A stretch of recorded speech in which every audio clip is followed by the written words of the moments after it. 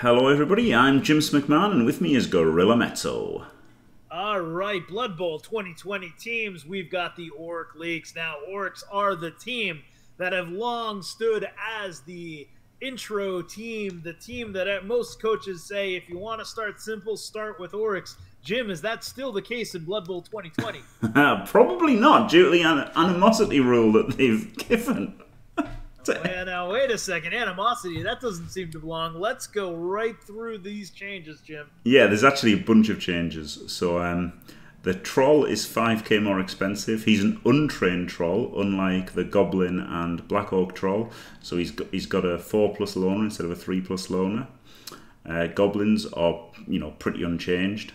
Orc linemen are pretty unchanged. A little bit worse at passing, but they've got animosity for other orc linemen. So if an orc lineman has the ball and wants to pass a handoff to another orc lineman on a 1, he can't do it and his turn immediately ends. His action. Throwers are 5k cheaper.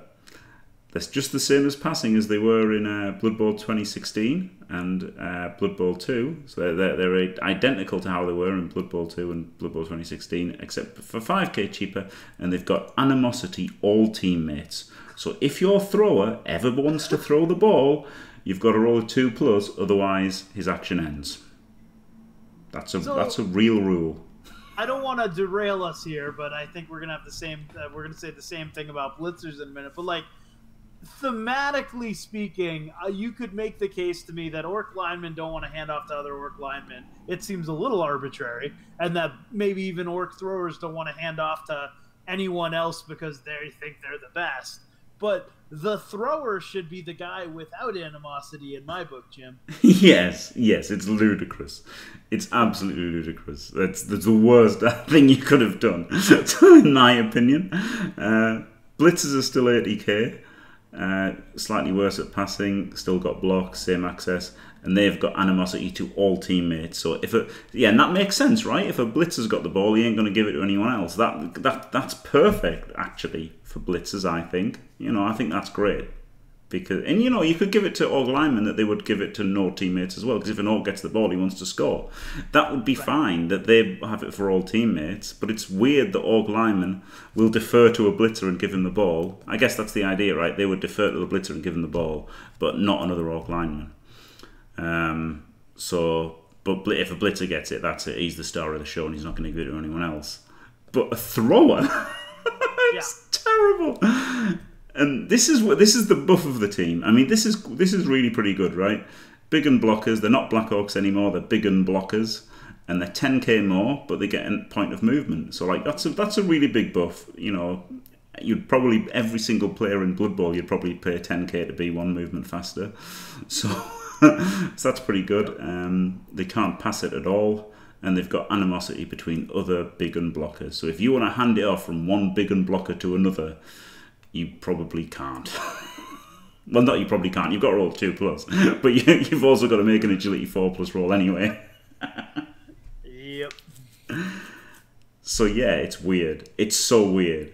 Like, if you're never going to pass it, animosity is, or hand it off, then animosity isn't a big deal. And it's never a big deal, but it's just an extra hurdle to cross, isn't it? It's like, it seems a totally unneeded nerf and overcomplication of one of the basic starting teams. As you say, everywhere you go, I always recommend orcs for starting people, and now you can't anymore, really, because you've got to deal with animosity. Yeah, that really, it doesn't seem like a lot when you think about it. It's a 2+ if you're handing off to specific players, but that will absolutely ruin the game for a new coach at some point, and that's just not what you want to learn on. It simply isn't. And I got to say, Jim, I can hear the disdain in your voice, the disappointment. Mr. Throw, your favorite player on the Blood Bowl pitch, no longer really viable at all. Like, you used to always field Mr. Throw, the orc thrower, and now, would you ever put him on the pitch again, Jim? No, I didn't play him because he was movement 5 and not movement 6, and now he will never, ever, ever, ever, ever, ever, ever get a chance for me. What is nice though is you can have, in this new system of buying stat ups, and you're so likely to get plus movement. I would definitely invest into stats for blitzers, and then you can easily have a movement 8 blitzer, and you could also easily get plus strength for them as well, right? It's not unlikely to get plus strength, and although the TV is a lot for plus strength, if you had a team of 4 plus strength blitzers, that'd be pretty good. And even if just a couple of them got it, or even one, if you just put in the stats just to get a movement 8. Blodge, sure hands, carrier, that's going to be a fantastic blitzer, isn't it? And then he's not really going to care about handing it off or anything because he's movement 8. Absolutely. Well, there is the Orc Team Blood Bowl 2020 leaks. Not a team that I'm very excited about to play myself, but if you're an Orc fan, you're already dedicated, you can get your Mr. Throws, and they can go out there and refuse to pass the ball all you want. Thanks a lot, Jim. Anything else you got on the Orcs? Thanks, Gorilla. Yeah, one thing for starting rosters, they get 10k short of their desired roster. It used to be 970 for pretty much the standard roster of 4 blitzers, 4 Black Orcs, 3 linemen. Now you can't do that. Because the blitzers the big and blockers are 10k more. So what I would do, I would have 4 blitzers, 4 big and blockers, a goblin, and 2 orc linemen, and then 3 rerolls. And then after the first game, I would sack the goblin and get a journeyman orc lineman instead. So doing that, you would kind of cheat an extra 10k if you like for your starting team. So yeah, I mean, the animosity is terrible, but +1 movement on the blockers is actually a really good buff. But it is definitely offset and almost overshadowed by the animosity, I would say. And fair enough. Yeah, a little bit more complicated to play. I think Orcs are just one of those teams. The people who play them will always play them. And then a lot of people coming into this are going to take a look at it. I just no longer think they hold that crown of being the team to learn Blood Bowl on.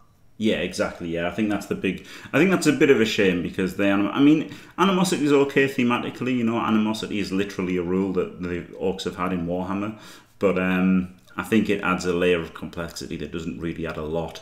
I don't know. I guess people might like it as well, right? When they might chuckle about their blitzer while they're throwing, not wanting to pass it. Who knows?